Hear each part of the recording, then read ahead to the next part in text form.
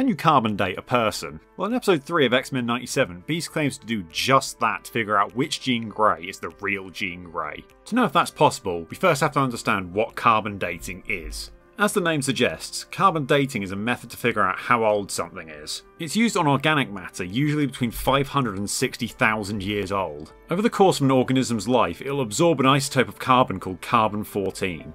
Carbon-14 is radioactive and decays with a half-life of about 5,700 years. That means after 5,700 years, half of the carbon-14 will have decayed into nitrogen-14. When an organism dies, it stops absorbing the carbon-14 and the carbon begins to decay at a predictable rate.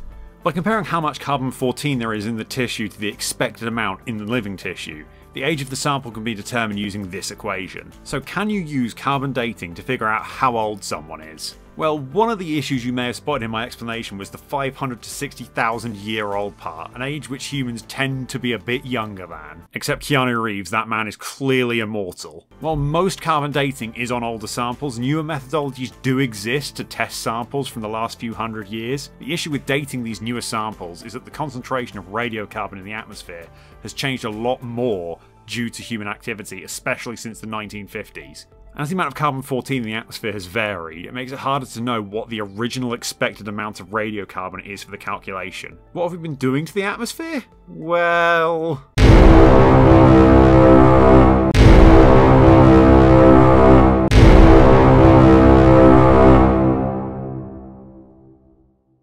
Between 1955 and 1963 alone, atmospheric radiocarbon doubled, though it has dropped somewhat since then due to less big booms. Thankfully for Beast though, he's really bloody smart, so I'm sure he can come up with the most up-to-date methodologies to account for all of that. So he's all good to carbon date the genes. I may have slightly danced around one important aspect of carbon dating. It's actually used to determine how long ago something died. As I said, the body only stops absorbing new carbon-14 once it dies, so the calculation can only work on non-living tissue. And let me just check. Take care, Jean. Yeah, pretty sure both genes aren't dead, at least not in this episode. So Hank, I'm afraid when it comes to carbon dating a living person, you're talking a load of old squit. Jean Grey. I used gamma rays to isolate the hemoglobin properties of both genes' genetic markers, effectively carbon dating each woman on a cellular level.